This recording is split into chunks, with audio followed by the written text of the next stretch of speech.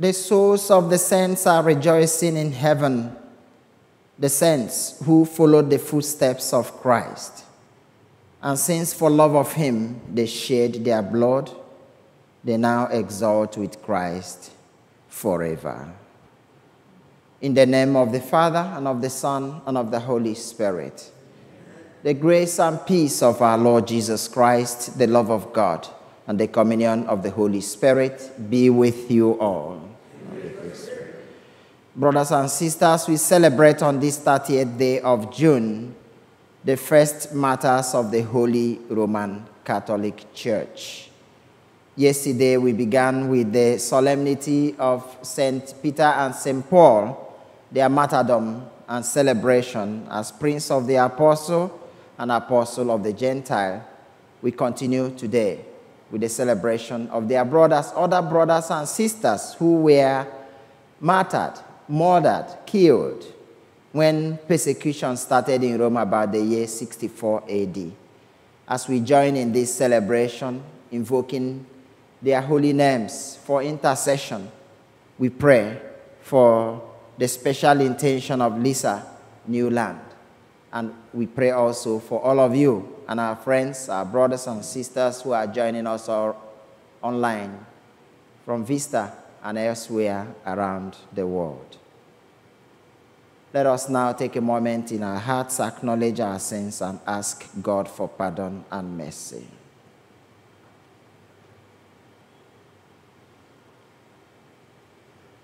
I confess to Almighty God and to you, my brothers and sisters, that I have greatly sinned in my thoughts and in my words, in what I have done and in what I have failed to do, through my faults, through my most grievous faults. Therefore, I ask the Blessed Mary, ever Virgin, all you angels and saints, and to you, my brothers and sisters, to pray for me to the Lord our God. May Almighty God have mercy on us, forgive us our sins, and bring us to life everlasting. Amen. Let us pray.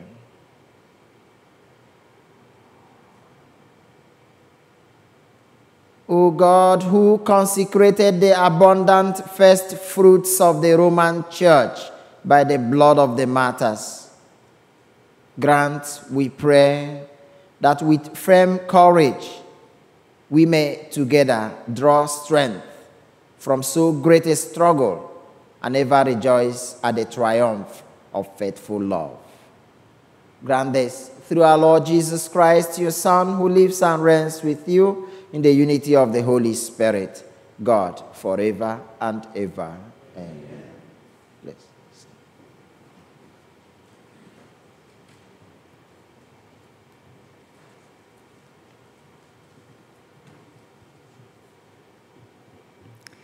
A reading from the book of Genesis.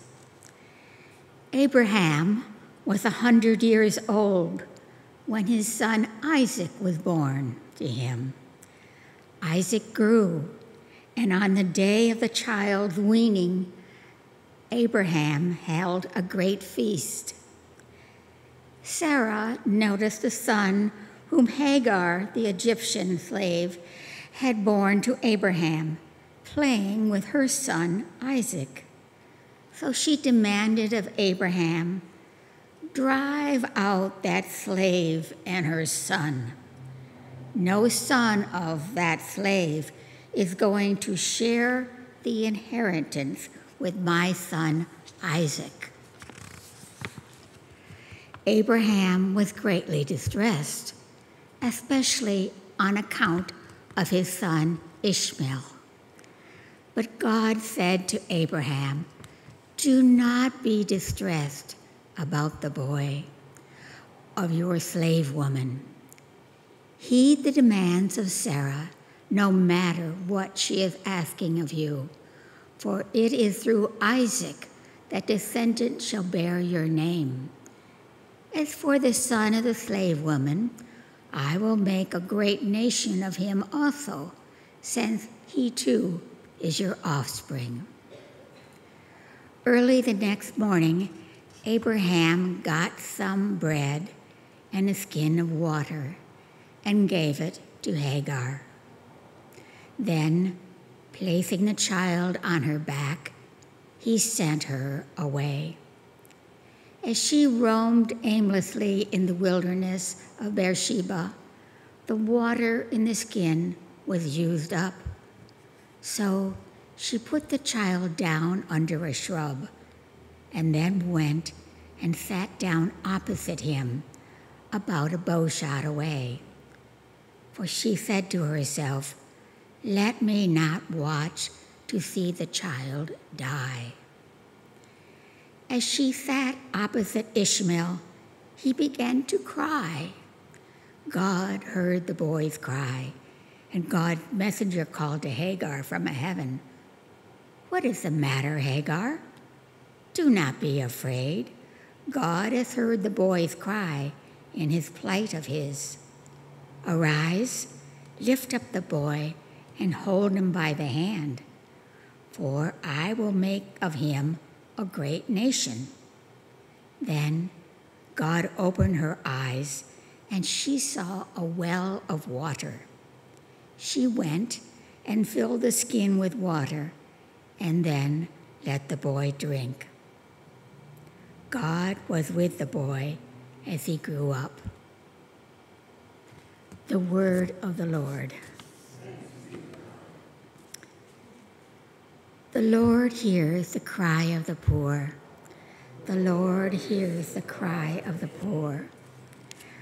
When the poor one called out, the Lord heard, and from all his distress he saved him. And the angel of the Lord encamps around those who fear him and delivers them. The Lord hears the cry of the poor. Fear the Lord, you holy ones, for naught is lacking to those who fear him. The great grow poor and the hungry, but those who seek the Lord want for no good thing. The Lord hears the cry of the poor. Come, children, hear me. I will teach you the fear of the Lord. Which of you desires life, and which delights in prosperous days? The Lord hears the cry of the poor.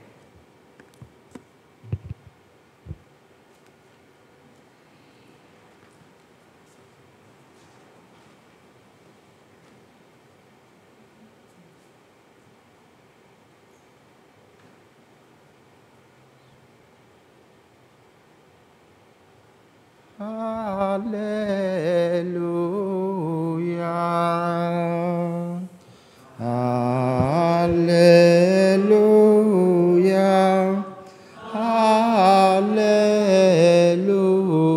Hallelujah. Hallelujah. Hallelujah. The Father willed to give us birth by the word of truth, that we may be a kind of first fruits of his creatures. Hallelujah. Hallelujah. Hallelujah. Hallelujah. The Lord be with you. A reading from the Holy Gospel according to Matthew. When Jesus came to the territory of the Gadarenes, two demoniacs who were coming from the tombs met him. They were so savage that no one could travel by that road.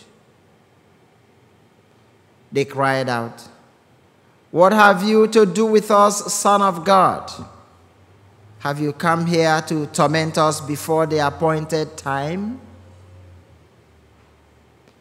Some distance away, a herd of many swine was feeding.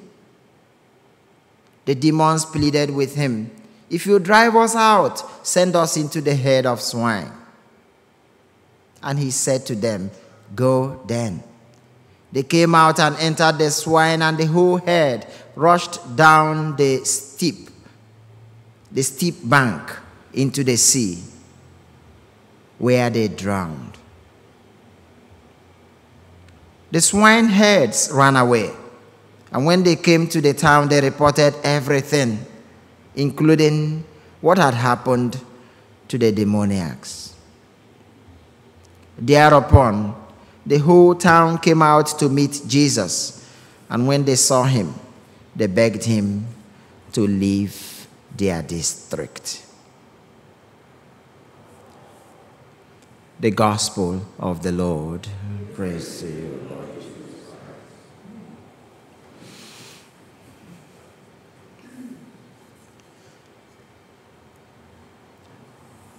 Often on Good Friday afternoon, it's traditional.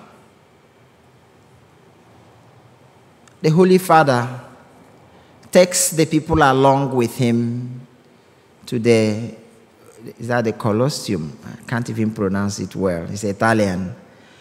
Where they will observe the Holy Friday, the Good Friday Stations of the Cross procession and prayers. They will spend the entire afternoon there at the Colosseum. And their reason, among other things, include to honor the memory of the dozens of thousands of martyrs who were killed in that stadium to entertain, not just kill this. If you talk about killing somebody because perhaps when death sentence was invoked, maybe someone committed a crime, a person is condemned, and the person is executed, then you can maybe perhaps say, okay, they were following the law.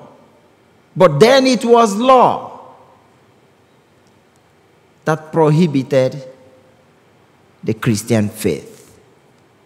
A law which started with Nero, who had a dream of rebuilding the city of Rome. And rather than shift location, I know if you go to close to downtown, which is in the most gentrified area around San Diego, you will know we have downtown, we have Middletown, we have uptown. And people keep moving. Maybe they started from uptown or around the country, and they kept moving up together. And the gentrification continued until you get to the place, perhaps, we regard and call downtown. Nero could have shifted location, developed a city. He didn't want to do that. He hated the Christians. And to achieve his goal, he set the city on fire and accused the Christians of doing it. That was how the persecution of our earliest brothers and sisters started in Rome about the year 64 AD. And dozens of thousands of these men and women, great, committed in their faith, were killed. So they bring them into this stadium, and people will sit around like, people who have come to watch baseball, football. They will sit there, and then they will bring out the Christians and open the den where the lions are staying, and they will jump into the stadium and tear these people to pieces. So today, there are many of them. Some of them are not recognized by name. We have chosen as a community to celebrate them, to honor their faith, to honor their commitment to God, and to ask for their intercession. Then it was sadness. But even as they died, they were smiling, they were happy, being part of the cross of Christ. It is that commitment, brothers and sisters, that we sit here to worship, to thank God, and to ask that He will also move us with his grace. Yeah, we may not suffer persecution or death in the way they did, but in different ways when we stand and testify to the truth, because it was actually their witness to the truth that led to their martyrdom. If you are persecuted, if you are hated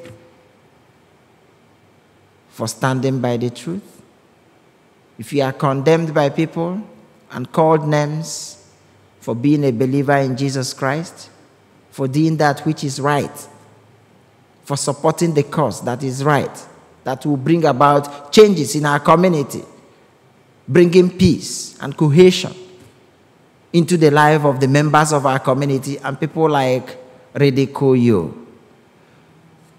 They had ridiculed believers before you. Do not give up faith. The Lord hears the cry of the poor. Blessed be the Lord. And today, as we celebrate these our brothers and sisters, we come to God in prayer.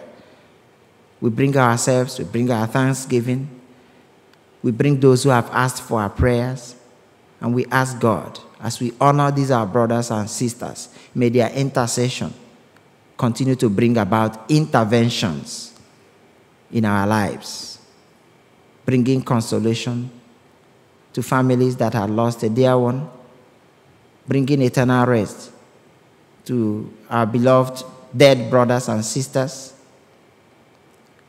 bringing strength of character to us who listen every day to this word of God, so that our lives will continue to reflect what this gospel stands for, the message of Jesus, which tells us that he is the way, the truth, and the life.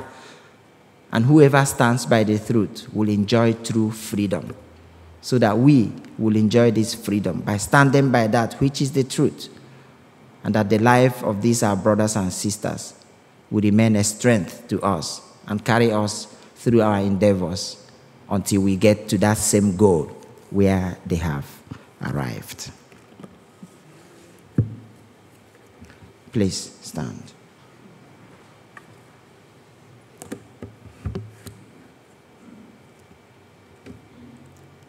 Let us present our needs and the needs of the world to our merciful Father.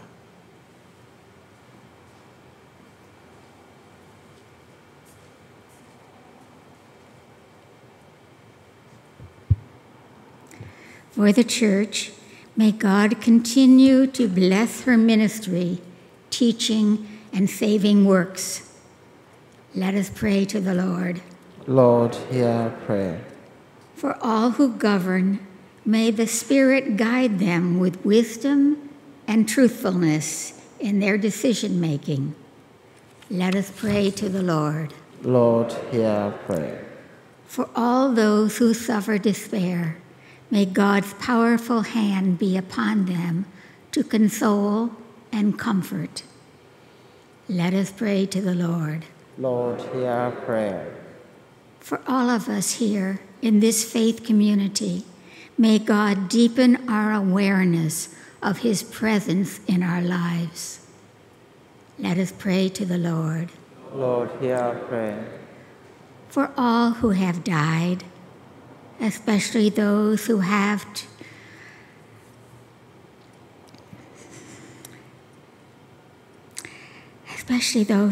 no one to pray for them. May God lead them to eternal life with him in heaven. Let us pray to the Lord. Lord, hear our prayer. And for today's special intention, for the special intention of Lisa Newland, let us pray to the Lord. Lord, hear our prayer. And let us pray for Father Chima, as today is his last day at St. Francis, and we send our blessing and our love goes always with him. Let us pray to the Lord. Lord, hear our prayer. And let us pray for that special intention we have deep in our hearts. Let us pray to the Lord. Lord, hear our prayer. Bless your people, Lord, with your love and your presence. Bring us every day to see your hand at work in our lives, so that whatever we pass through, as we witness to the truth, we may bear for the glory of your holy name and continued blessings to us through Christ our Lord. Amen.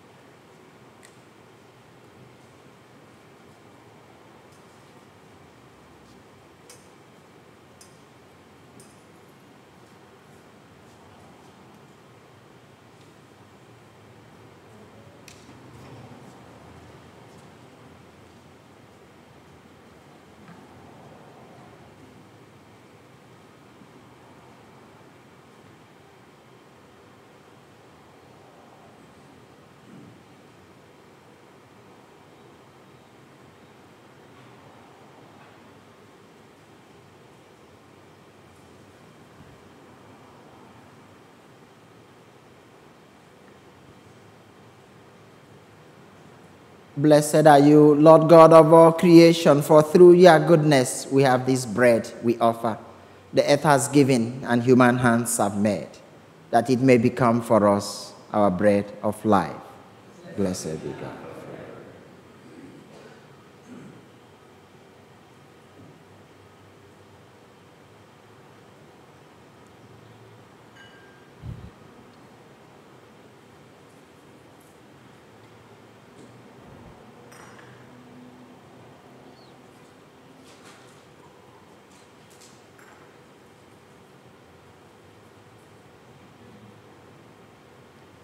Blessed are you, Lord God of all creation, for through your goodness we have this wine to offer, fruit of the vine and the work of human hands, that it will become for us our spiritual drink. Blessed be God forever.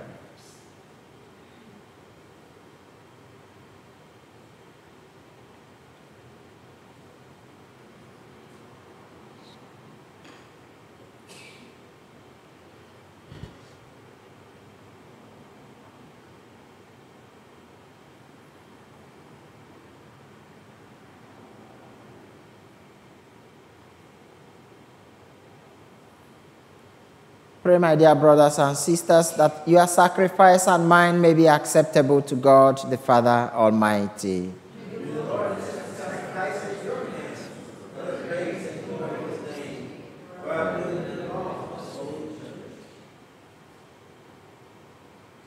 Receive, Holy Father, the offerings we bring in commemoration of the holy martyrs, and grant that we, your servants, may be found steadfast in confessing your name.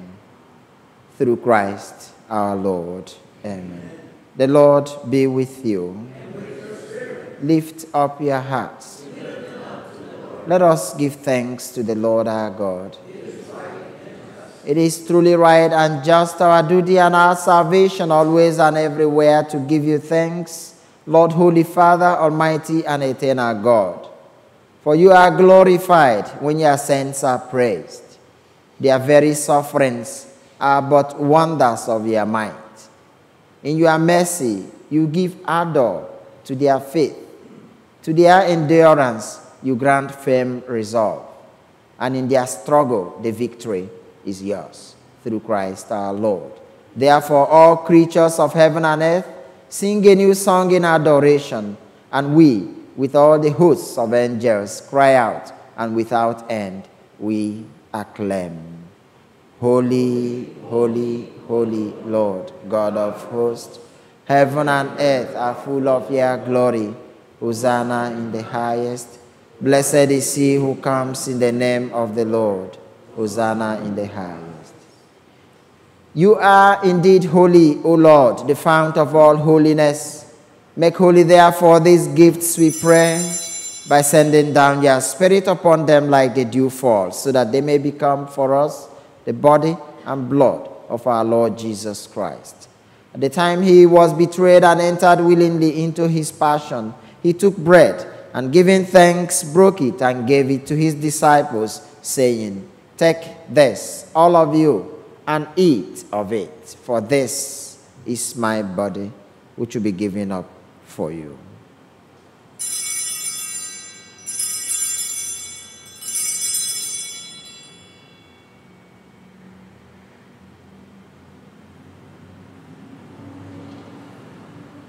In a similar way, when supper was ended, he took the chalice, and once more giving thanks, he gave it to his disciples, saying, "Take this, all of you, and drink from it. For this is the chalice of my blood, the blood of the new and eternal covenant, which will be poured out for you and for many for the forgiveness of sins. Do this in memory of me."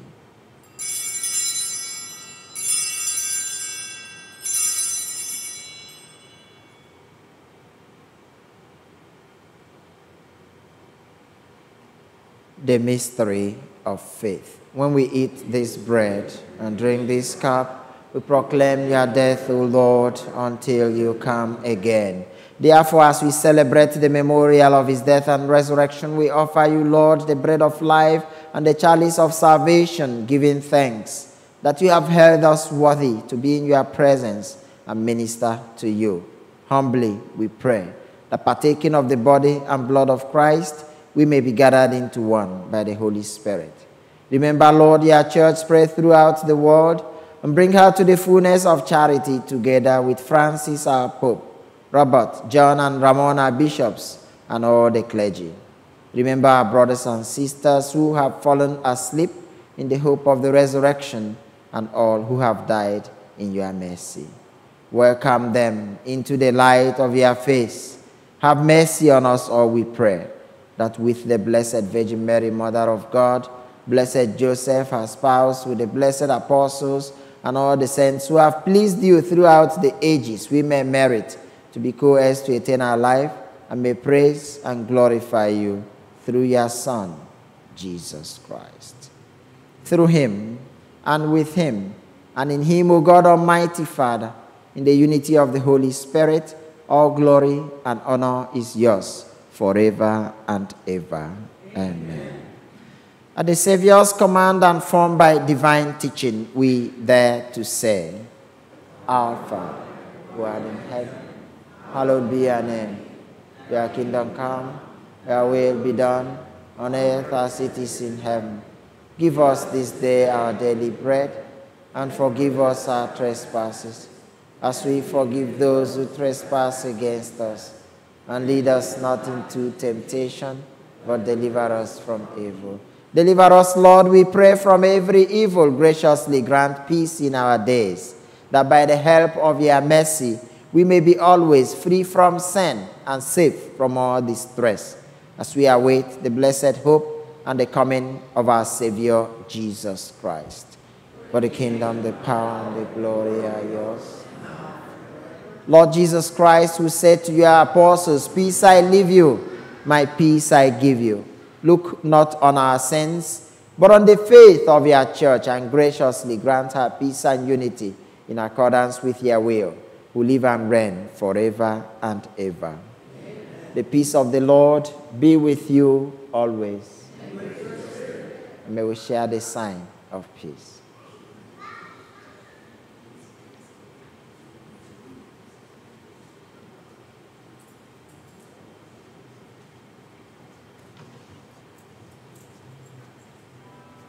Lamb of God, you take away the sins of the world. Mercy. Lamb of God, you take away the sins of the world. Have mercy. Lamb of God, you take away the sins of the world. Have mercy.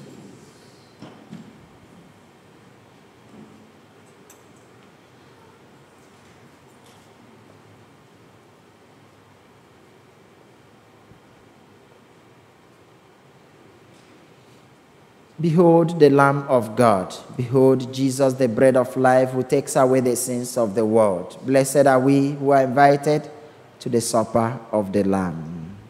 Lord, I am not worthy of this but then we say a word, my soul. Body and blood of Christ bring us to life everlasting.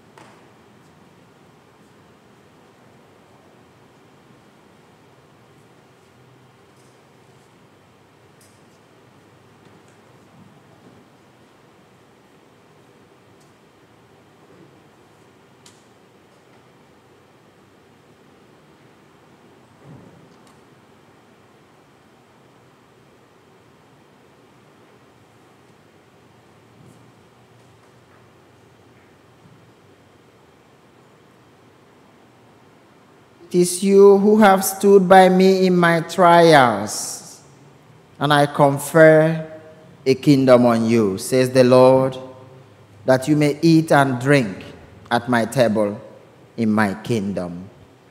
Let us pray.